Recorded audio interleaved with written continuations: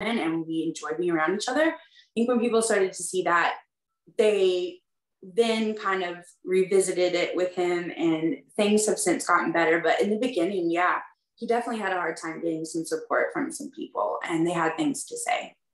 I could see that. Well, from one girl to another, Kathryn, do you think this is the one? Like, can you see yourself marrying him? Yes, I can see myself marrying him. Yes, I think that it won't be for like another 2 years or so.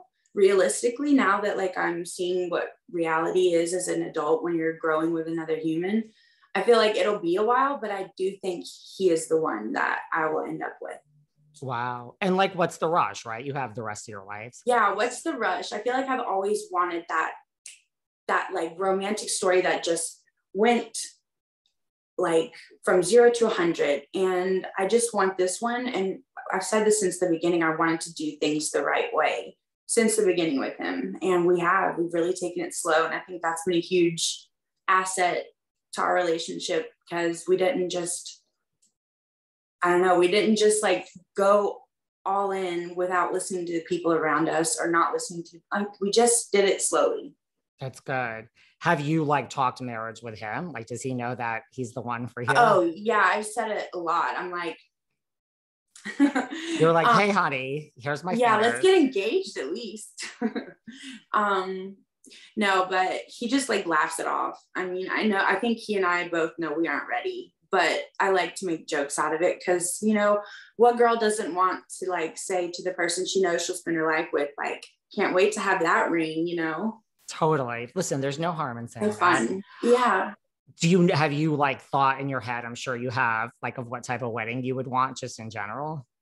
I used to want that big, extravagant, like ball gown dress, glitter, all of the things. But now that I've gotten older, I feel like, not that I would want to elope, but I would want to have a very small gathering. I don't want a crazy dress. I want something very, very minimal, like a silk slick dress or something like that. I don't know. I just see such a different, the way that I want to present like my marriage to the world and to myself is not with the glitter and the fun and the feathers and all the crap. I want it to just be like super spiritual, I guess. That's good. Well, you always see like those things on Instagram where like those couples that post about how happy they are 24 hours a day. You're like, you're miserable. Like, you're not happy. Yeah. I don't need to have that like show for people to like, for me to feel like I'm happy. Totally. Do you think you would ever want more kids? Like, have you thought of that? Yes, definitely want more kids. Definitely. I want at least like 2 more children. Wow. A boy and a girl. Yeah. And then if we want more, we have more. And Caleb seems to want more children. He's just like, okay. He just kind of says, okay. He's like, yeah, a boy and a girl. He wants a little athlete, because like he played football and stuff. So he wants a little boy that he can like raise and like help play, ball in the backyard and stuff. He like has that dream. And then I have my dream of just having a big family. I love it. If you got married today, which I know you're not, who from the Southern Charm cast, past and present, would be at your wedding? Oh God. Oh man. Well, that's hard to say, because sometimes you don't know where you stand with everyone. But I would say the people that wouldn't be on the list would be Patricia, for sure. And the people, I don't know, I would say the people that would be on the list: Craig, Shep, Austin, Craig, Shep, Austin, the guys. Love the guys, trust the guys, want them there for my journey. Still getting to know the rest. And no Patricia. No Patricia. She is too flip-floppy. Like, she's for you whenever it's popular to be for you, and then she hates your guts whenever it's popular to hate you.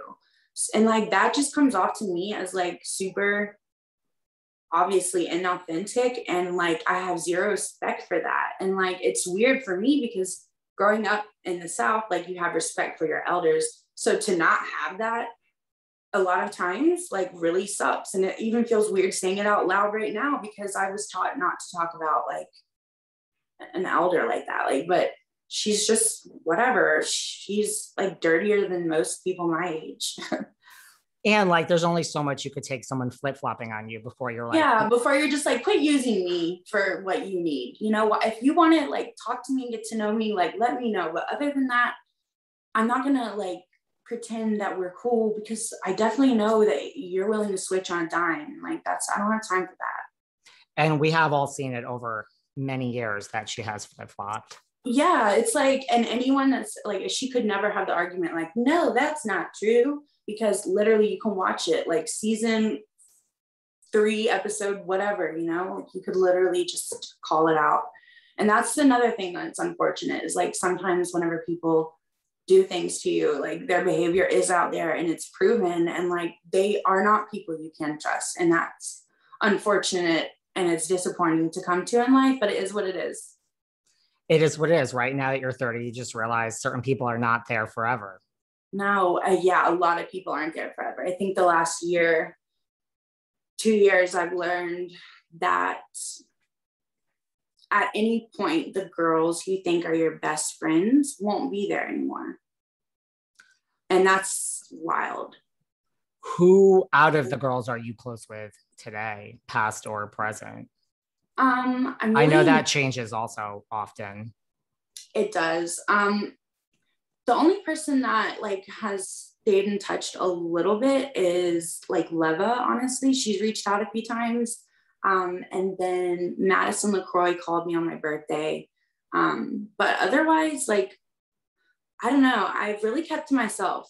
After kind of everything I went through, I realized there was a lot of people that didn't have love for me like I had love for them. And yeah, so I don't know. I've just been learning how to navigate the world and figuring out who you can trust. So I was burnt really, really bad by some girls. So.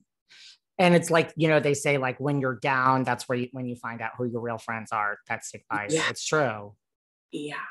And I thought I had been down, but no, I was down and they left my side, you know. And that's unfortunate, but you know, we're past that, and I am just like trying to, I don't know, be the best person I can be now. Well, now that you are in such a happy relationship, who out of Craig, Austin, and Shep do you think would be the first to get married? Oh gosh, I would love to say any of them, but I don't see it happening for any of them anytime soon. I think first, Shep might have an engagement, but we don't know if that's ever going to transpire to a wedding. I could see that happening.